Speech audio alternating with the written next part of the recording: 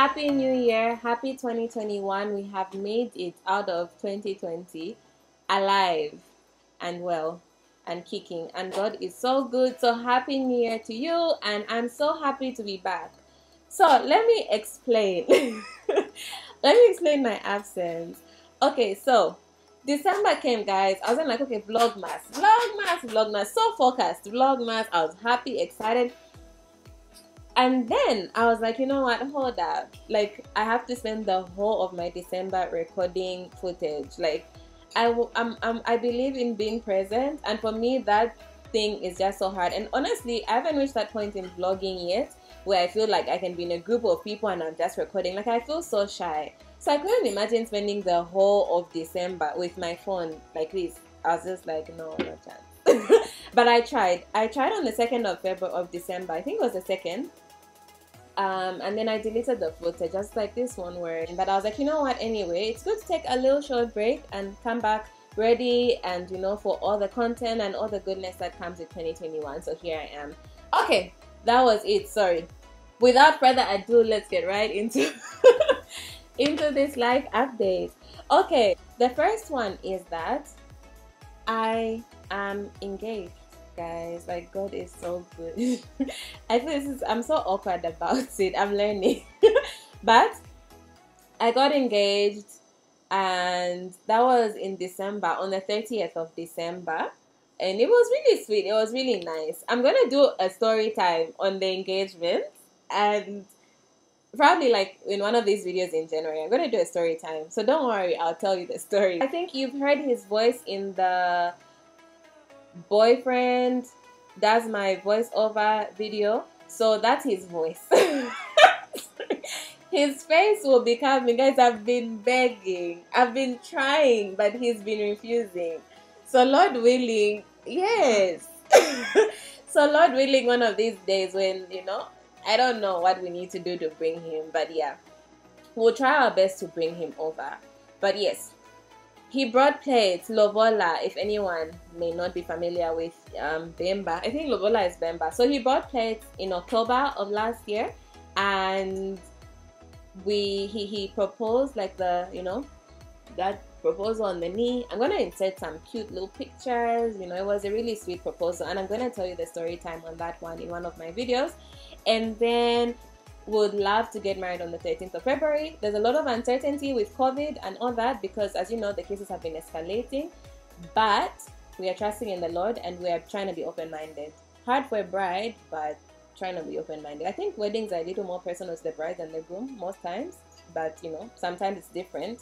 It's not a one-size-fits-all thing, but trying to be open-minded, the fact that the wedding might look different, but at the end of the day, happy to be getting married. The second update is the fact that I registered Crown Your Main, guys. Like, it's registered with Pakra. It's a fully functioning business. That day, I can't explain the excitement that I felt. At first, Pakra gave me a run for my money, guys. I was submitting, they were rejected. So I said, you know what? It's not possible that Crown Your Main is registered in Zambia. So thank God someone at Pakra was able to process it well. Like, I had to go and just be a sweet little girl and be like, guys, listen, like, I know this name is not in the system. What's the problem? And, you know, a very lovely man was helpful, and I'm so grateful to God. It was such a good day, guys. I felt like this thing that I just started in 2019, like, out of the blue, like, it was just something random. It was so nice to have the name Crown Your Main registered. And at first they were like, no, you need to change it, but I was just like, I don't know what I can name it. I could have done the trade as thing, but I was like, I don't know, guys. Crown Your Main is really personal to me. So I finally went there in person and I got it, so it's registered.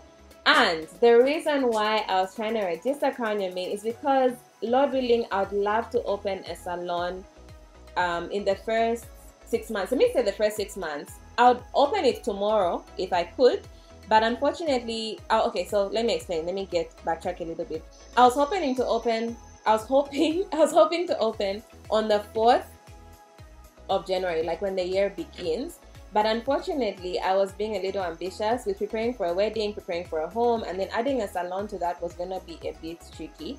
Realistically, like the week before the 4th, guys, I was just so stressed. I don't know what was going on. Like, it wasn't really working. So I was hoping to open on the 11th, But then my mom was saying, okay, like being for real, you're taking on too many projects, so perhaps you wait. And then obviously with the wedding, 2 weeks would have been a bit tricky. I was going to open in February, but that's being ambitious because I really want to be a part of it, like really hands-on with what's going on.